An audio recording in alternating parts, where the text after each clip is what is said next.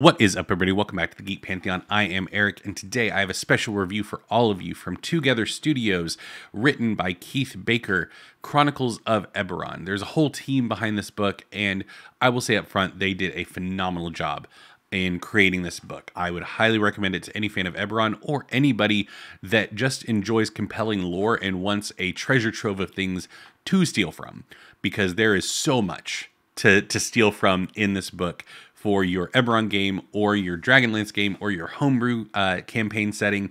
My home game right now is a homebrew campaign, and I can guarantee you there's a ton of stuff in here that I will be stealing. So out the gate, I will say this book is divided up into two sections, the library and the vault. Section 1, the library, is for everyone to read. And Section 2, the vault, is for DMs to read, because it's got a lot more of the secrets of the world contained in there. Still no word on the morning and what caused that, gang. Sorry. We're never going to get it, but, you know, we can always dream. No, I'm just kidding, of course. Anyway, I want to give kind of a high-level review, not go chapter by chapter or anything, because just pulling the curtain back, I tried to do that, and the video was very long. So I want to give you all a sense of what's in this book and whether or not it's something that you should be interested in picking up. So in the first section, the library, one thing that I really appreciate is the tone of the not even the tone, the voice of this book. So with 5th edition, it's very clear that they have tried to keep the voice of their books in universe. Like, every spell is written as if a wizard in the world wrote that spell. And then you have to kind of figure out the mechanics. It's worse with some spells, like the sleep spell, I think, is one of the most infamous ones of, like, this could have been written with, like, a third of the words. But even when they're talking about things in the world, it still very much has that voice of in-universe speech. This book has that some of the time, but it's not afraid to get anachronistic. It's not afraid to get mechanical, and I appreciate that. There's an example where it's talking about, like, spies in the world, and talking about how House Fearlin and House Thrani are known as entertainers, and so telling somebody that Fearlin runs a spy network would be the equivalent of somebody saying that Elvis was in the CIA. Not impossible, but your average person would be like, oh, yeah, sure, okay. So I appreciate that tone of using our real world examples as an easier way of us understanding the fantasy world. So I will applaud the voice of this book on that. And there are moments where Keith gets into the creation of Eberron and kind of the design intent back when they were designing it in 3rd edition, and how things have had to be changed for 5th edition, and how that is reflected in the world. And it's almost like a DVD director's commentary on the world of Eberron, where you're getting behind the scenes insight. Does that reference date me? Like,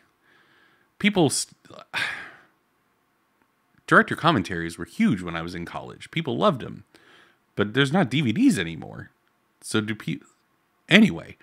But yeah, the library section is a phenomenal breakdown of the world, and has some great mechanical player options, some new subclasses for the paladin, bard, cleric, and rogue, some new spells in there, some new cool meta magic options for sorcerers.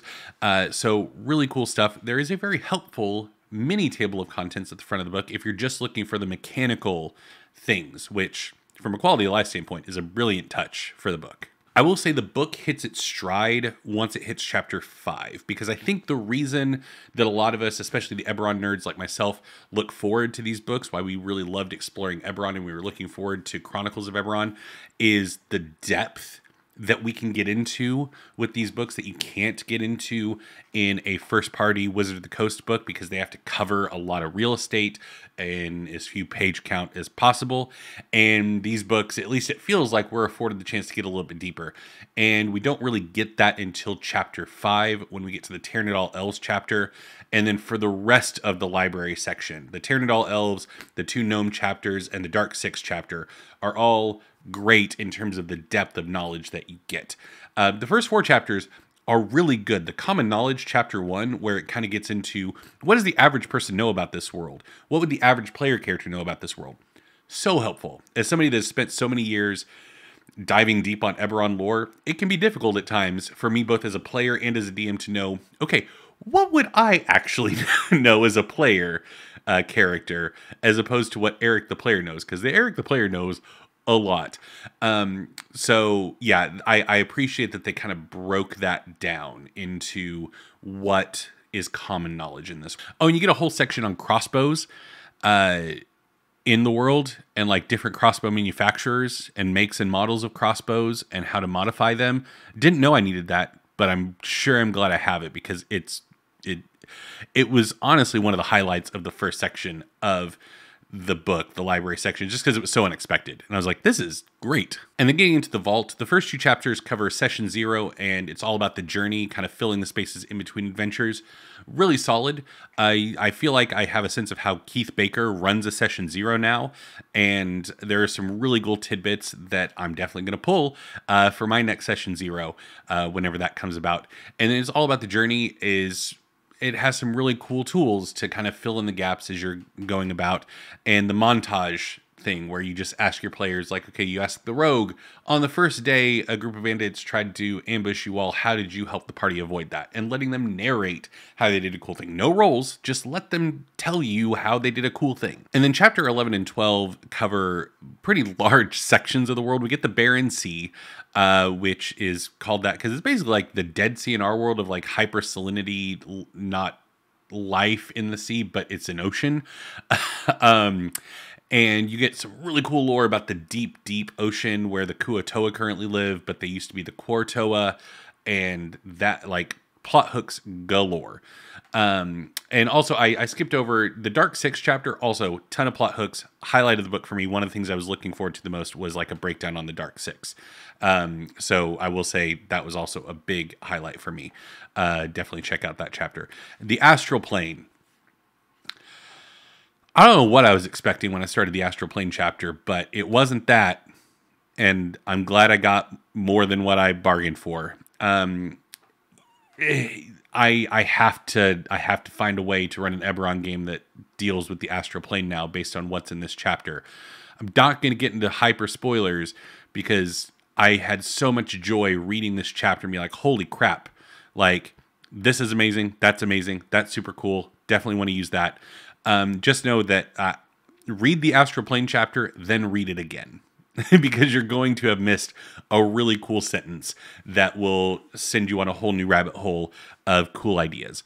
But I would say, just breaking down chapter to chapter in terms of what I felt while reading it, in the library, the Dark 6 was number 1, and in the vault, Astral Plane was number 1. Because yeah, it was very evocative and a really well-written chapter. Then we get a whole section, like 3 chapters worth, dealing with, I'm going to call the overlords in general, where you get like the overlords, Ashkatala, the city of demons, and then the first war, which is this idea that the war between the overlords and the dragons never ended. It's still going on. And when you're dealing with a war that covers tens of thousands, hundreds of thousands of years, how it affects your campaign can be really terrifying, because these entities are moving so slow. And the example that it gives is this idea that, like, the Beggar King has to kill Queen Arala with the Blade of Sorrows, and then the Wild Heart will be awakened. And it's like, okay, who's the Beggar King? We need to figure that out. And it's like, okay, it's Prince Orgev. Okay, so we need to make sure that the morning happens so that he becomes a Beggar King. Okay, great. Well, he needs to use the Blade of Sorrows, which was crafted by the Dakani goblins, so 10,000 years prior to the morning. We need to make sure that that specific Dashur crafts that specific blade, and that it's left in a position where Orgev can get a hold of it, and then put him in a position where he can kill Queen Arala. But we also have to make sure that Queen Arala doesn't die at any point prior to that. And we have to make sure that Orgev doesn't. And so you just really get a sense of the scope of manipulating the Draconic prophecy and how that works in the context of this first war. And that was a really fun thought experiment to kind of look at that and think through all those different, or see the thought process that goes into all those different elements. And then we get another kind of 3-chapter section on undead. We get Ghost Stories of Eberron, the Grim Lords, and the Karnathi Undead are the names of the chapters. which the Grim Lords are probably the most compelling, just as an organization of these entities that that rule over Fallen and are these like hyper powerful undead creatures that manipulate the world. And I don't know. It was very evocative and compelling to read, and I want more stories with those characters. I want to play more stories with those characters. So yeah, I'm gonna have to find a table that I can play at instead of being a DM. I mean, Kyber Shards. I could talk to Philip about going there. We'll see.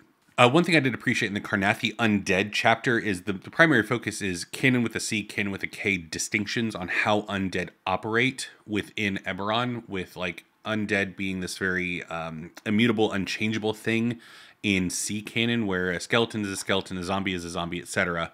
Whereas with canon with a K, there's a lot more malleability. And, this idea that necromancy would also be an industry alongside evocation magic and transmutation magic, where necromancers would seek to find ways to improve their craft. And so, yeah, right now zombies are unthinking, unfeeling zombies.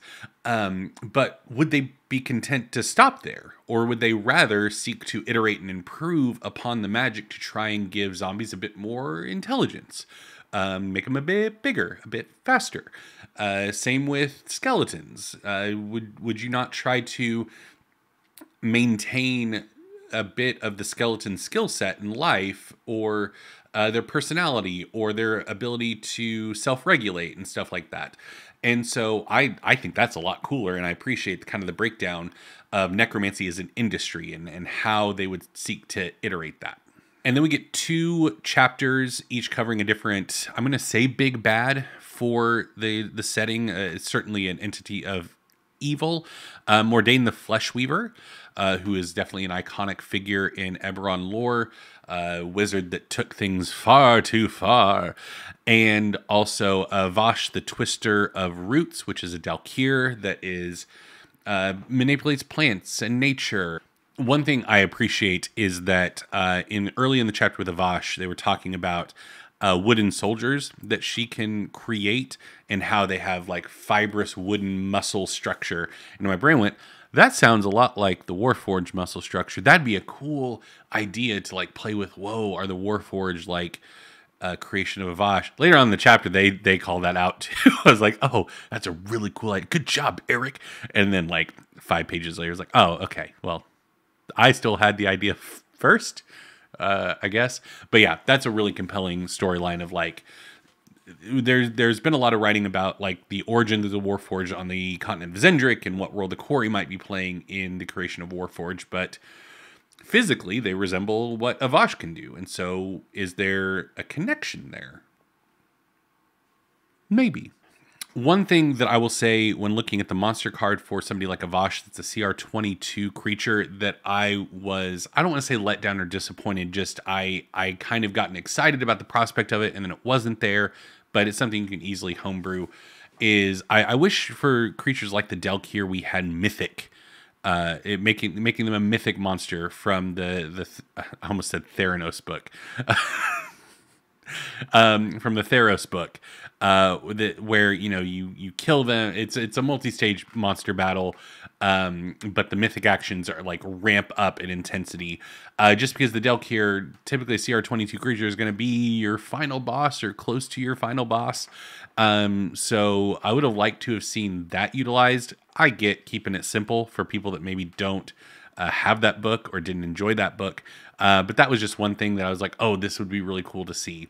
But that's just my own deal. And then the final chapter with like lore information is the Riedra chapter, which is so much information on Riedra. You can run an entire campaign in Riedra and Sarlona in general. Like, you get so much information on this section of the world and kind of how to use 5th edition rules with it, because obviously we don't have a robust psionic system like we did in previous editions.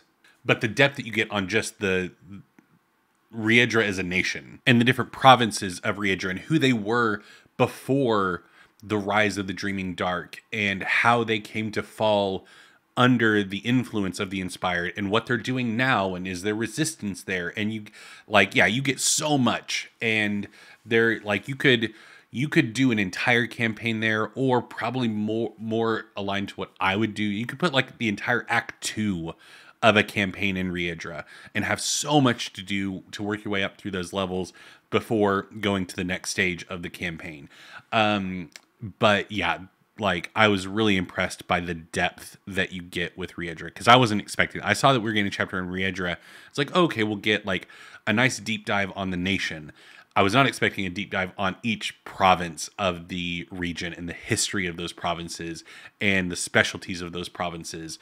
And it truly felt like it, for the first time for me anyway, not saying this is true for everyone else, first time for me, Riedra feels like a proper element of the world with the same depth and care that's been given to Corvair and Zendrick. So I really like this chapter and appreciate the attention to detail and the care that was given to this part of the world. And the final chapter is on high-level adventures and basically different enemy types and how to ramp up the difficulty and make a campaign that goes all the way to level 20. It's just an advice chapter akin to the Session 0 chapter, kind of sandwiching the vault section on how to play Eberron in those higher levels. And that's the whole book. So real quick, huge thumbs up to the book. I really enjoyed it all the way through. There weren't any sections that I like slogged through and wasn't enjoying reading, but then again, I'm a fan of Eberron, so all this new information is always fun to engage with. One thing that I really appreciate, the voice that I talked about before, but also there are sections of the book in the high level adventures chapter, reminding me of this because it's in there. Practical examples are given on breaking stuff like this down. So in this chapter, an entire campaign by tiers is broken down of like prologue levels 1 through 4, then 5 through 10, and 11 through 15. And it gives you that example. And so you have all of the theory written out, but then the practical application of it is also given to you so that you can further understand it. And that's also done earlier, and basically Keith Baker breaks down Tira Myron's story into a D&D campaign and like, okay, how would we do this? And so that's something that is done in this book that I think is phenomenal, and more source books should absolutely do stuff like that. Have you checked out the book yet? What are you thinking so far? Let me know down below. Are you enjoying the purchase? And what's your favorite chapter of the book? For me, like I said, in the library, it was Dark 6. In the vault, it was the Astral Plane. Probably Astral Plane would be number 1, though. Astral Plane is probably my favorite chapter, just because there were so many cool revelations and things that I want to play with now. So let me know down below. Thank you all so much for watching. I've been Eric, and I will see you next time.